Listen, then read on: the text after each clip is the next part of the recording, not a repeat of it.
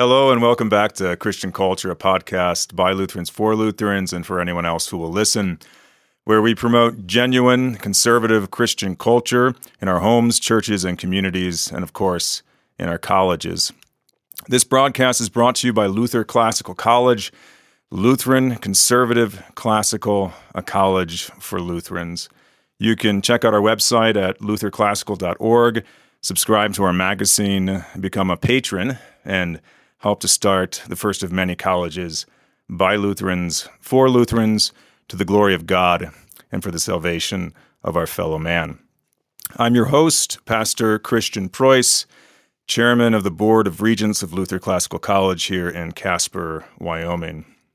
Last time we discussed the term diversity in this woke mantra, DIE, diversity, inclusion, equity. This time, we're going to be discussing the term inclusion. Once again, sounds like a good word. Sounds like a word that everyone should be for, inclusion. And if you're not for it, you must be a racist or a sexist or some other horrible word. But what does this word mean? Who and what is being included in this inclusion? And who is being excluded in this inclusion, and how then is inclusion being used to undercut everything that is good and holy and beautiful? How's that for a leading question, Dr. Schulz? I pretty much gave you the answer, right, that you have to give. We welcome back to our show our guest, the Reverend Dr. Gregory Schulz. He is professor of philosophy at Concordia University, Wisconsin. Welcome, back, Dr. Schulz, and if you could give our listeners an update on how you're doing. Well, thanks, Pastor. I'm doing fine in the Lord. How are you? I'm doing fine also in the Lord. Yeah, I think that since we last talked, the visitation of President Harris to our university has taken place. We're still being patient with him, and no doubt all of the work that he and his investigation team have to pull together, and it's Lent after all. So yeah, I don't know if it's reasonable, but I'm thinking that Easter Monday we start checking out with the president to see what's going on here. We're looking forward to some serious help from him. He certainly brought a serious team along with him, I understand, to visit Concordia University, Wisconsin. Absolutely. And and I know they did a lot of interviewing. That's fantastic, and I hope that it bears fruit, both for you who have been unjustly removed or suspended from your office, to which you were called by God, and also for the good of the Concordia University, Wisconsin, and all the Concordia system. So, welcome again. We're going to go again to the University of Iowa website to find their definition of inclusion in order to start off this conversation. So, this is what they say. We'll put it on the screen for our viewers. And if you're just listening on Podbean, then you can just hear my voice. Inclusion refers to a campus community where all members are and feel respected, have a sense of belonging, and are able to participate and achieve to their potential. While diversity is essential, it is not sufficient. An institution can be both diverse and non-inclusive at the same time. Thus, a sustained practice of creating inclusive environments is necessary for success. So if I've got this right, it's not enough to force a diversity of people, of creeds, and of lifestyles. We also have to affirm and respect every creed, every lifestyle that we bring into a campus. Is that what inclusion means, Dr. Schulz? Well, if it means anything, I suppose that's a fairly official definition. How about if we start off by saying, I'm not sure that we're willing to stipulate anything that's happening in that description, intending to be a definition. So I'm going to suggest that we could approach it by saying that it is begging the question. Now, a lot of folks assume that when we talk about begging the question, you're somehow assuming the answer in the way you're reasoning things through. But actually, begging the question means to assume an entire worldview. It means to assume that worldview without letting on that you're using it, and certainly not being willing to defend that worldview. So it's a kind of a slide-by fallacy. Now, I think a good way to look at that, Pastor, would be to say, well, of course, belongingness is a fine thing, but you have to ask belonging to what?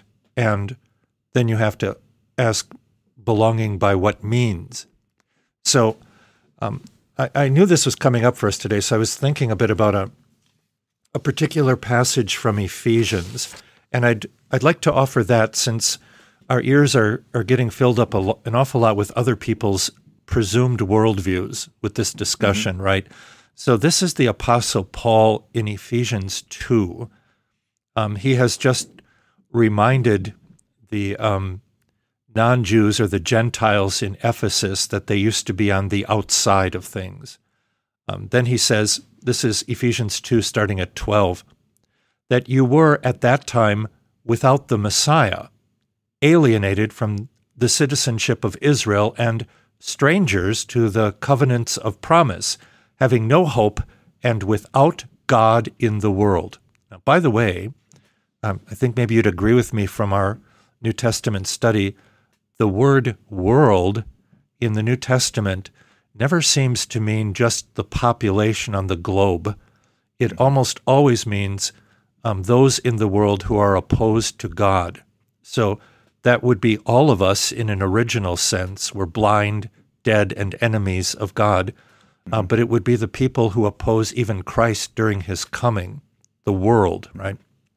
So we Gentiles, we non-Jews, were without God in the world.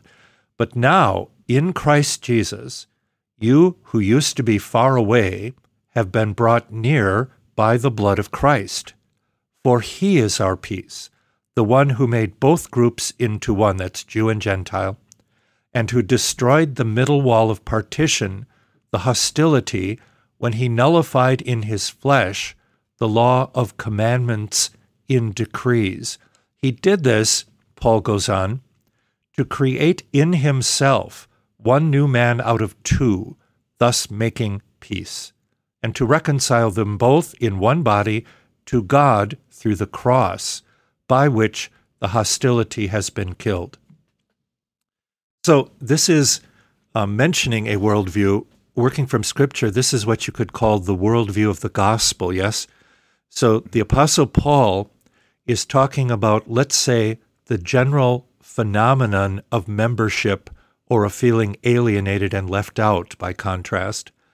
But he's not having any of this mealy-mouthed, mamby-pamby sort of notion, we shall all respect each other because of what we're saying right now. He gives the basis for it, and the basis for it is Christ himself. So with his incarnation, Jesus establishes unity between God and the human being. And this is surely the high watermark of any discussion about belonging or any discussion about communion or community. This is what we have in Scripture. And it's my contention that when wokeness is substituted for these clear words of the gospel in Christ Jesus, what's happening is that diversity, inclusion, and equity are being substituted for God's word. In other words, a kind of heresy is taking place. I call it, in my article, an educational heresy. On the one hand, we have Christ, the wisdom of God incarnate. That's the Scripture stuff. That's what we promise to teach at our university. On the other hand, and is the sinister hand, on that other hand, we have this mealy-mouthed, odd-sounding, question-begging business of inclusion, for instance. Very good. So we're talking about the presuppositions behind the word inclusion or diversity or equity. And the presuppositions are simply not Christian presuppositions. In other words, if we're going to talk about inclusion, we should be talking about inclusion in Christ.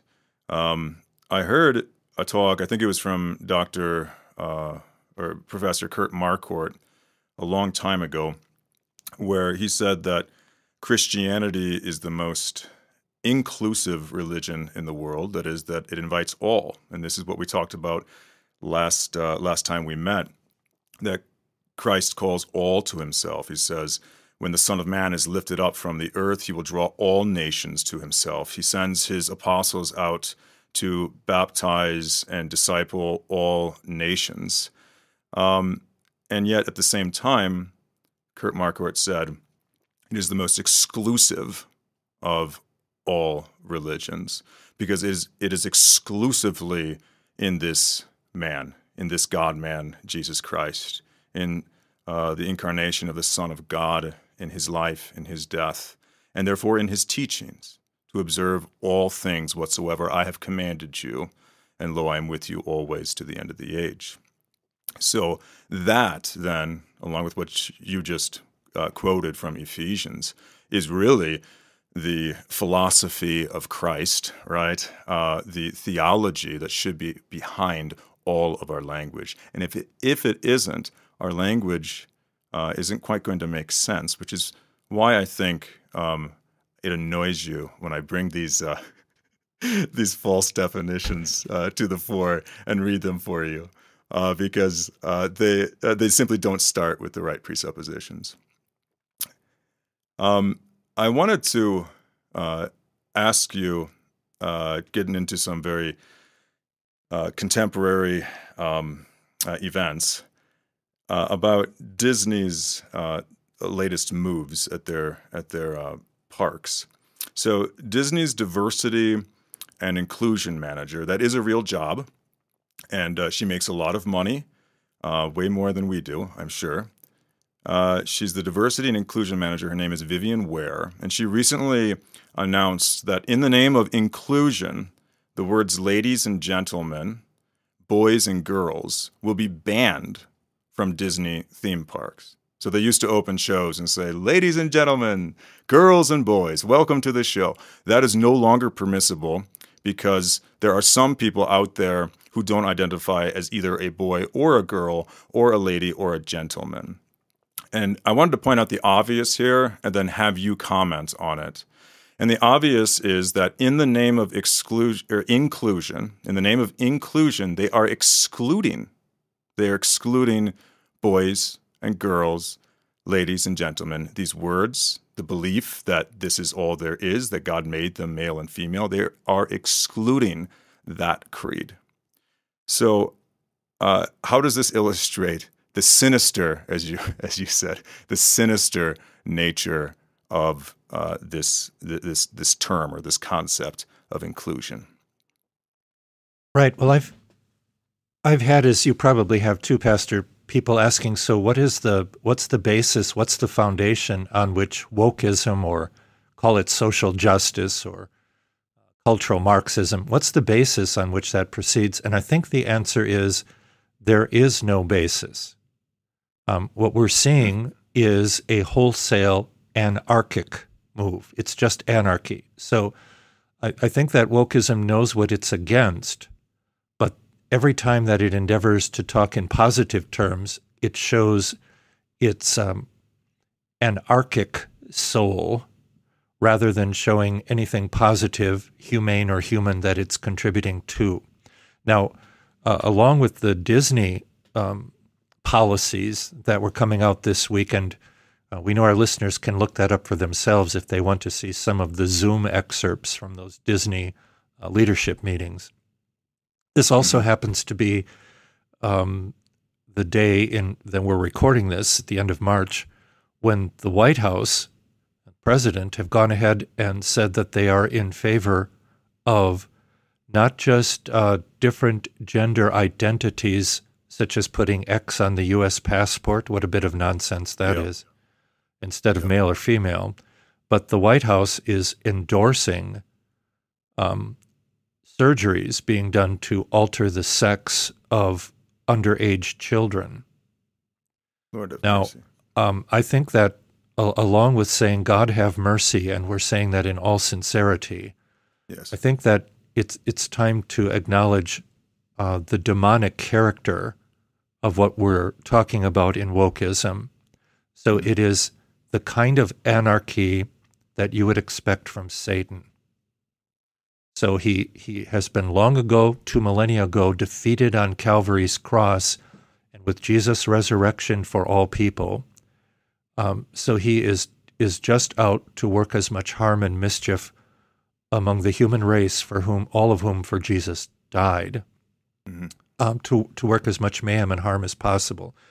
I heard or read something. This was, I know enough to remember it was in the January issue of First Things. I can't remember the author or the article title, in which the author said, demonic is the right term to use when you recognize that something is utterly opposed to God and his creation, but you can't necessarily identify where that's coming from.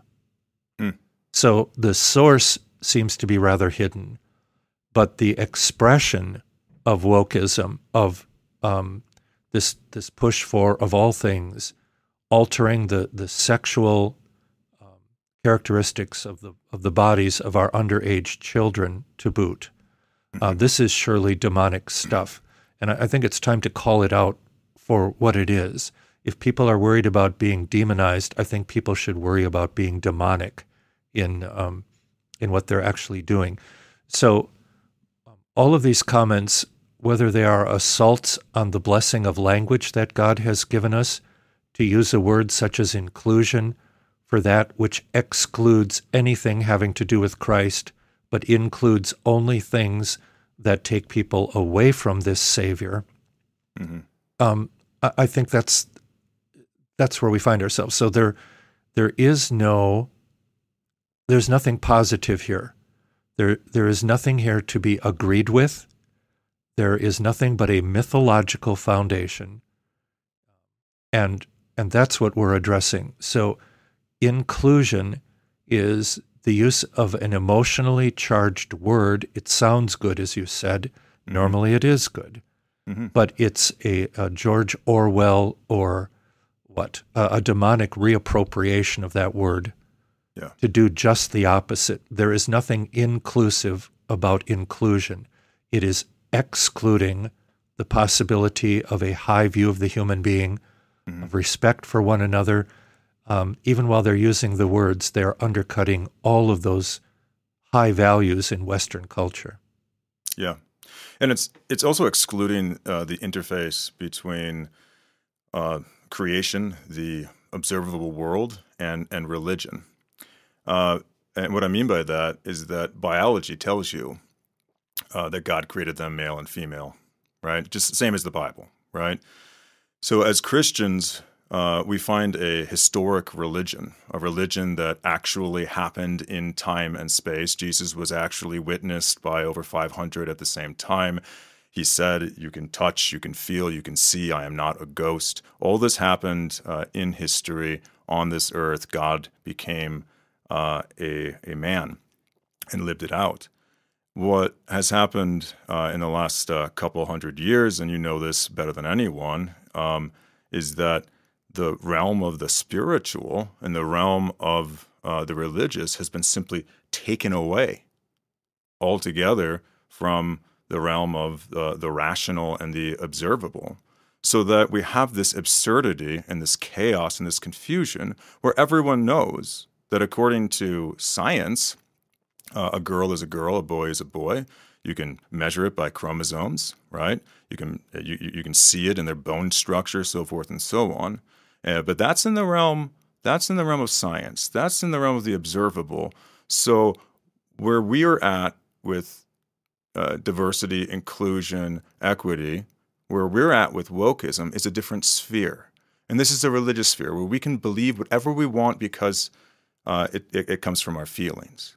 And since we have so separated reality from religious belief, we have ended up in what can only be described, as you have described it, as chaos and, as you said, demonic. Let's move on to a quote from 1 Corinthians chapter 15. This is St. Paul, as he does several times. He quotes heathen authors, Greek poets, and so forth. So in this instance, he quotes the comic poet from Athens, 4th century BC, Menander. We don't have much of Menander's work. It's been lost. But we have this quote and a number of other quotations from Menander, from Paul in 1 Corinthians 15. He found it relevant enough to make it into Scripture, right? So it becomes inspired because the Holy Spirit used it. That's a beautiful thing. And that is, bad company corrupts good morals. Bad company corrupts good morals. So as far as talking about the diversity of creeds and of viewpoints and of sexual orientation and so forth, talking about this as a good thing, and then saying it all needs to be included in a campus environment where everybody feels welcome. Okay? How does this proverb from God's Word, bad company corrupts good morals, apply to that? And especially to how a confessional Lutheran college campus should be operating? Yeah, you'll pardon a little bit of free association here too. So, that Menander quote is also derivative, I think, from Socrates' trial. Is that right? So yeah, so when Socrates, about the year 399, was on trial for his life, we remember those two charges of teaching false gods and also of corrupting the youth. Mm-hmm. And Socrates ends up saying, of course, that you might as well kill me because I'm not going to stop teaching the young people to seek the truth. And by the way, I'm doing this from his framework for religious motives because the god Apollo said there's no one on earth wiser than Socrates, and I always have to prove that. So the thing is, though, that in explaining how he could not possibly be corrupting the youth whom he was spending his time with, Socrates said another version of bad company corrupts good character, or in other words, you would be doing harm to yourself if you're harming the students that you spend all your time with. Now, I'm meandering a little bit there, or menandering a little. No, I shouldn't have said that. But that happened because that was the last. That was actually the last text that I taught before I was yanked out of the classroom at Concordia, teaching about Socrates' trial, where he said, "You'll have to kill me rather than get me to stop teaching my students." Yeah. So what I'm thinking is that's a God thing. Yeah. Yeah. So I think what we find with that reminder about bad company is, I'd like to say it's a matter of what you bring to the conversation with the company. So if we're bringing the word of Christ in, I would like to say that is actually the answer, capital A, to the question about our alienation, our purposelessness, our not belonging. Christ is the answer for that. The rejection of him is, I think, inevitably going to be a move of bad character. So it's immoral. It is absolutely immoral to be practicing your woke worldview on other people's kids or on your own. This is child abuse, isn't it? Mm-hmm. I would say it's a kind of child abuse in language. If teachers are teaching students that they are not the boys that they really are, or are not the girls whom they actually have been created to be, mm-hmm. It is also something else when parents are willing to experiment on their children and use them as virtue signaling in this whole inclusion business too. Mm-hmm. So the interesting thing, the telling thing, is that to learn from Professor Marquardt some more, there is always an inclusion and an exclusion for these kinds of conversations. In this case, Christ is being excluded, and all sorts of demonic behavior is being visited upon our children as a result. Mm-hmm. In the case of the gospel being brought into the conversation, this stuff is shown up for the inhuman, demonic, harmful stuff that it is, but Christ is brought into the picture, and Christ is the Savior. He's the Maker and the Redeemer. He is, as Paul said, in his own person, the designer and the peace that we're seeking. We can probably remind our audience, too, that this notion of peace is fundamentally a Hebrew notion, isn't it? Shalom. And it means to be put back together. It means to be reconciled with God in the first place. And only in that reconciliation is our reconciliation with one another possible. So it's the case of Christ versus wokeness and this abysmal attitude and acting toward other human beings, including, as I said, our own children. Yeah. I just preached a sermon last night talking about raising children in the Christian faith.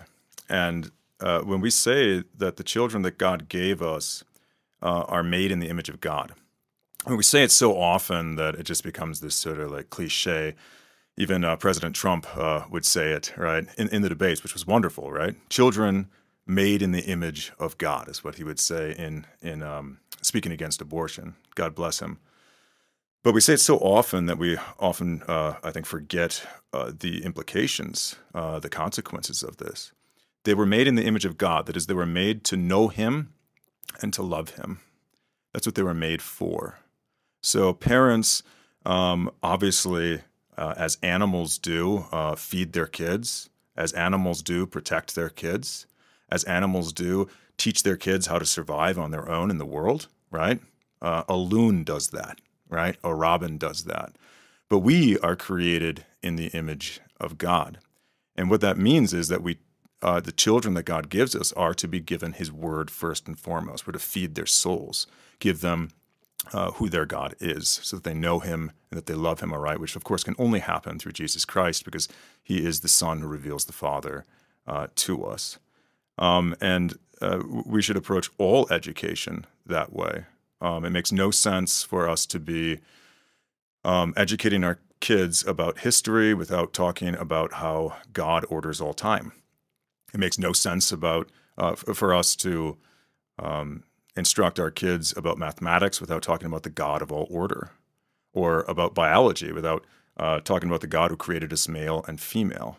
In other words, the theology of Christ, right, the philosophy kata Christon, as you say, interpenetrates every single subject, which is why this is the assumption, the philosophy, the theology that has to be behind a Christian university. Now, what I was getting at, I ask these leading questions and then I want very specific answers. It's just typical. Well, you know this, you're a teacher, so. But there's an old Latin proverb. I love it. I teach it to my Latin students and to my parishioners, everyone that I can. Fas est ab hosta docere. It's in Ovid's Metamorphoses, I think. Fas est ab hosta docere means it is right to be taught by the enemy. And you, as a philosophy teacher, I mean, you teach people Socrates, you teach people, Plato, Aristotle, that we can learn from, but who can in some ways, because they're heathen philosophers, be considered an enemy. But then also you teach people like Nietzsche, who's most definitely an enemy, and so forth. Can you talk a bit about the difference between giving the enemy the stage with a megaphone, right? As opposed to us talking about what the enemy teaches, critiquing the enemy's arguments, and so forth. Because the one belongs on a Christian campus, the other most certainly doesn't. Yeah, that's well taken. You and I are both coming from pretty strong classical backgrounds, so I'm not going to stand out here by myself and have to defend this. I know you've got some skin in the game, too. So how about if we say this? It is instructive to realize that a professor can raise the issue of wokeism at my Lutheran University, and the only response that can be mustered is to suspend him. Mm-hmm. By contrast, I have no problem. In fact, though I don't gush over Nietzsche, I think Nietzsche is very important to teach for a number of reasons. And I'll just mention those kind of quickly here.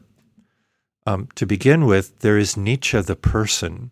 So Nietzsche, though I grant you without any further ado that he's the patron saint for postmodernism, and then by default for the poorly educated person's postmodernism, which I think is what wokeism is. Yeah. That's the case. But before that happens, he was a man who suffered a great deal. I mean, this is incontestable. It also always catches me when I'm prepping to teach Nietzsche that he was the son of a Lutheran pastor who died apparently from a very painful wasting condition, practically in front of young Friedrich. Mm. So I teach my students that one reason to become acquainted with Nietzsche is to note his suffering and his anger against God, because we are going to meet Nietzsches in our lives. We are going to meet people who, despite what all the other scholars say about Nietzsche needing an editor and so forth more than anything, what he really needed was a friend.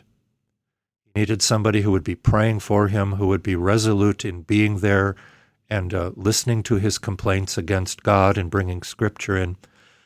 I remind my students that, as our Lord says, to whom much has been given, from you shall much be expected. And one of those things to be expected is to watch, to minister to the Nietzsches, the angry theists you're going to run into in your life, and look after them with the gospel. The second thing is that Nietzsche, for all of his failures, and they are legion, in his writing, is also resolutely honest. So if you want to see what's really going on, you can go to Nietzsche, and he'll tell you, right? He'll tell you that we have to get beyond good and evil, the categories of Scripture, and that the individual is the only locus of normativity and authority. With Nietzsche, you've got somebody honest, you know what he's thinking, and you can speak to that. None of this mishmash, die stuff. And then also in Nietzsche's important writing, such as the story of the madman from Gay Science, Freiliche Wissenschaften, Mm-hmm. he points out that with the death of God in Western civilization, everything is up in the air, including the meaning of life. What festivals will we have to invent, having gotten rid of God from Western civilization? Nietzsche is a master diagnostician of Western culture and what has gone wrong. So he deserves to be heard. I think, though he would hate this, I gather, he deserves to be pitied. And he needs to be read. Finally, I know our students are going to run into Nietzsche, whether they're going to hear about him from a Christian and a Lutheran professor or not. They're going to run into Nietzsche. I have stories from students in the past who have told me they've actually had friends who have committed suicide because at this point in life, early 20s, heading into 30, they were reading Nietzsche and not their Bibles, and that drove them to suicide. So, you need an inoculation. I do not mean a vaccine. I mean an inoculation by reading Nietzsche with your Bible open and some guidance. So that's right. So that's part of this. It remains the case that Colossians passage I've offered about watching out for hollow and deceptive philosophy, which is the stuff that depends on human tradition alone and then the stoicheia or ABCs of this world. That's, of course, what wokeism is, and it's not a very good or interesting version of it to boot.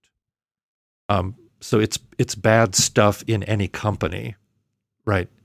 But the glory of the gospel, to test out all of this stuff against the wisdom, the sophos incarnate, right, which Paul calls him in 1 Corinthians 1, to test this out against Christ, is is supremely important. I would say that the problem with wokeness and woke people is that they are so impoverished that they take all the oxygen out of the atmosphere. And we need to reinsert that O2 so that people can breathe and talk. And that at least requires hearing the other side of things. Or is it the only side there really is? And that's God's love for us. I imagine next time, Lord willing, when we talk about the matter of equity, we can dive into this more. But it's also the case that the things that are very good about Western culture and about America in particular are actually dependent on that Creator God who came among us in the flesh of Jesus.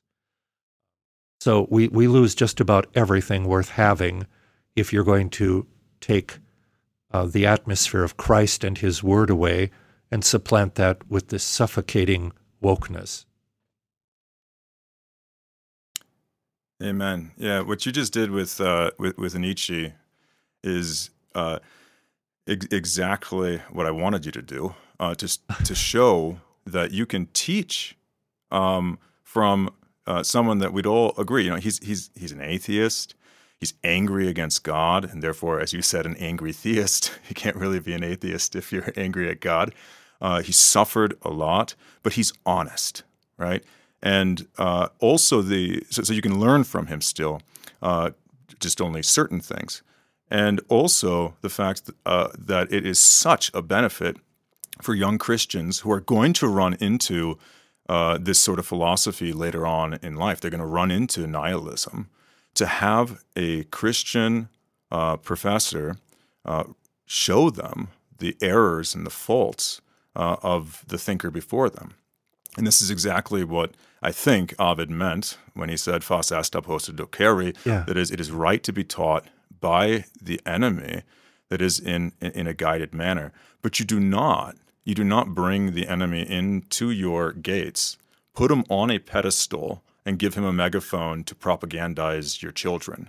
You don't do that. That's like Putin bringing Zelensky into Moscow and saying, "Hey, here's a megaphone," or vice versa, right? You simply don't do that.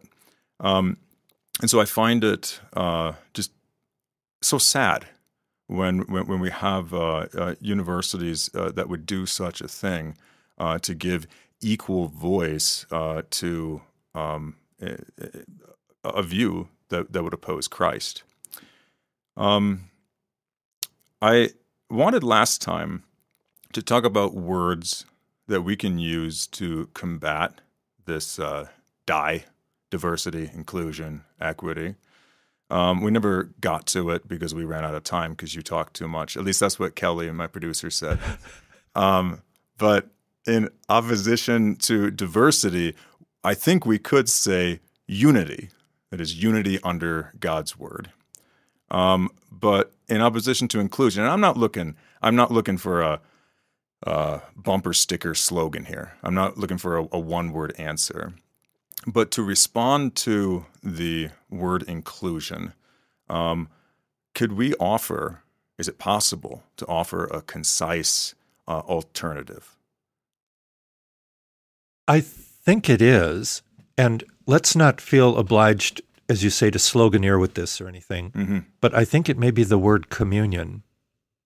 Mm. Now, I teach a philosophy of language course at Concordia every year, and I have found that the word communication just doesn't seem to do it when we're talking about this particular gift of God, language, which is also the way Jesus has John identify him as logos, which can mean language, at the beginning of John's Gospel. So I recommend that we think not about using language, because it's probably more the case that language uses us, and to catch the full story of language being a direct gift from God and a way he wants us to think about himself as the Logos. I think the word communion helps. Now, this could be manhandled and mishandled too, I'm sure somebody will. But it also has that advantage of reminding us about communion with God. Mm-hmm. So surely what people are looking for is not some more slogans and not some disingenuous Disney official or administrator or program manager coming up with one more silly thing that we have to pay attention to, right? Or we'll get in trouble. But what we surely do all sense is that we are restless. We are disquieted. Things are not the way they're supposed to be unless and until we find our rest in Christ. So that's why I've been describing this as woke dysphoria, because of the restlessness of conscience or consciousness that this sows among us. You can even hear it in the way your university website definitions have been steering that conversation from diversity to inclusion. The first thing is very important, but it's not enough. The second thing is very important, but it's not enough. Now, finally, we're going to have to force you to do all of this because it's very important, but it's not enough just to persuade you, right? Yeah. And what we've got is a kind of ignorant tyranny. So what's required is something that is reasonable and logical and logos-like. And what we need is communion with Jesus. So the question is, how can I find that rest that Augustine was talking about? And the answer is, it is to be found only in Christ. If a person says, well, I'm going to need to test that out, we can say, well, I'm afraid you're just going to find out the truth of what Jesus says, come to me, all you who labor and are heavy laden. But this other stuff is just, as I suggested before, there's nothing there. There's no atmosphere for the human being to flourish. Do you know, I think it would be better if somebody was trying to impose Nietzsche on my college curricula. then it would be this woke business, because there'd be something to speak to. Yes. You know? Yeah, exactly. And you can also see Nietzsche struggling to disentangle himself from the love, the rest, and the communion of Christ, and what that means for his writing. But with this woke business, all we're getting is half-baked slogans and stuff that can't possibly satisfy anybody, even for the short term. And I noticed I don't like doing that reaction where I say, well, this is just beyond madness what we're doing to ourselves today. It is, but it also is not just dehumanizing, but it is disquieting in a very profound sense. And the crime of it all, the crime against humanity with this kind of tyranny that our government and higher education and so forth, our corporations are imposing. The problem with this whole business is that it is deliberately ignoring Christ. You know, because you talked before about Christ, as Marquardt said, being inclusive. How about also accessible? The means of grace, those scriptures. Wow. And I have the suspicion, don't you, that it's not simply bad company, but it is vacant teaching.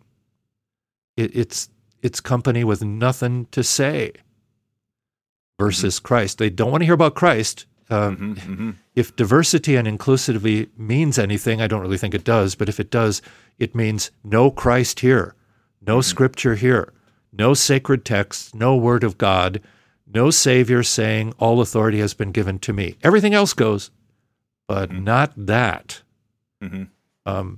So, Christ is the answer. And I think Satan is right, and his agents are right to try to get rid of our attention to Christ in the Scriptures. But it ought to dawn on some people that there is nothing to be had when you get rid of Christ. Exactly. He is all in all, as the Scriptures say. Two things. One is that when people say inclusion and they mean exclusion, then that is absurdity. It is. There's nothing to respond to there. And then the second is communion is a great word, and you're right. It can't just be a slogan. You can't slap that on a bumper sticker and slap it on your car and people know what it means. This is the problem with slogans, koinonia or whatever. Communion, though, with Christ is established by God and on God's terms, and therefore according to his word. And that is liberating.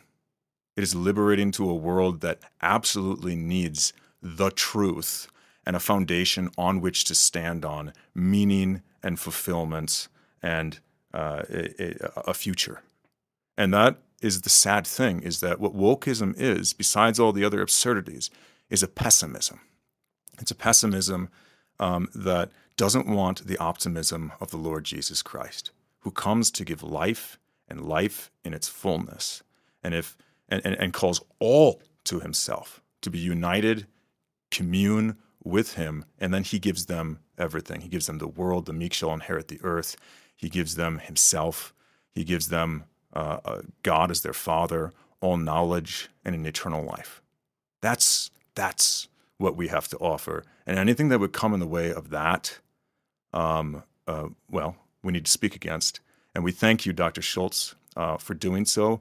We pray that God will continue to give you the courage to do so and fill you with his Holy Spirit, that you may always speak his word as a faithful servant of Christ and fight the good fight of faith. Thanks so much for being on here and teaching us so much today on this podcast. Oh, thanks, Pastor. Always a bracing conversation. I certainly appreciate it. Absolutely. Next time, we'll be discussing the third word in the woke acronym DIE, and that is equity. And we'll look forward to having Dr. Schulz on again to discuss. Thank you to all who are listening. We hope you enjoyed the podcast and learned from it. Please share it with your friends, with your family, subscribe to our channel, and subscribe to our magazine, again, lutherclassical.org. Until next time, I'm your host, Pastor Christian Preuss. God bless you. God bless our families and our congregations, and God bless Luther Classical College.